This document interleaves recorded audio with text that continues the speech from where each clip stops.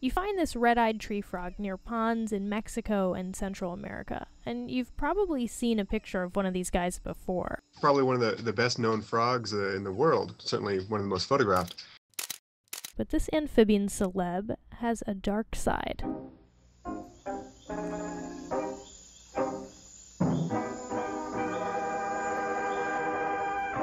This shaking behavior was described 40 years ago in this study, but it had eluded tree frog experts like Michael Caldwell. I'd never seen it. That is, until he turned off the bright lights.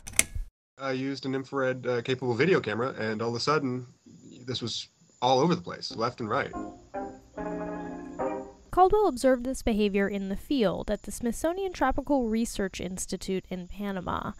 Males are doing most of the shaking. And that shakes the plant, and those plant vibrations carry to other frogs that are nearby. They're sending a message, the gist of which is, "Get off my branch," says Caldwell's colleague, Karen Warkentin.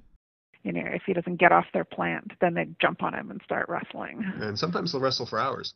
That's a sort of a typical posture where they're hanging from their hind limbs, squeezing each other. The winner gets the territory, and it turns out that shaking predicts victory. The frog that tremulates, that shakes more, is the dominant frog, is the one who will fight longer, harder, and will ultimately maintain that calling site. But not any shake will do. By sticking special microphones Called accelerometers on the branches, the researchers found that the frogs always shook at the same frequency. They are all 12 hertz vibrations, and that's one of the signs that it is a signal, that it's always the same. Another sign is that when the researchers used a mechanical shaker and this model frog, the real tree frogs only responded aggressively to 12 hertz shaking, not vibrational noise. And the signal's not only specific, it's targeted. Animals who are not on the plant can't pick up that signal. Yeah, it's like a telephone, which is kind of an interesting combination of public and private. The frog may have things to say to those individuals that it doesn't necessarily want to broadcast to, the frog-eating bat flying around the other side of the pond.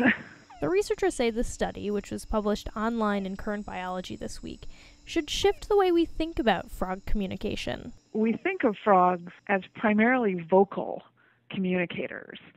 But in terms of just a number, they shake. They're really, they're more of a shaking frog than a calling frog. And vibration plays a role way before wrestling begins. They're using vibration in multiple life stages.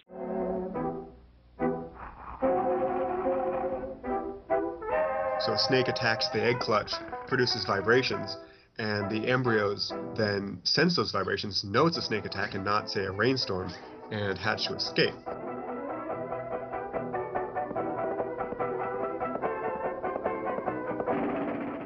Warkentin and Caldwell don't think vibration communication is just a tree frog thing. Vibration sensitivity is really widespread. It's a pretty, basic ability that has kind of been ignored, but it might actually be a much bigger part of the lives of a lot of animals than what we currently realize.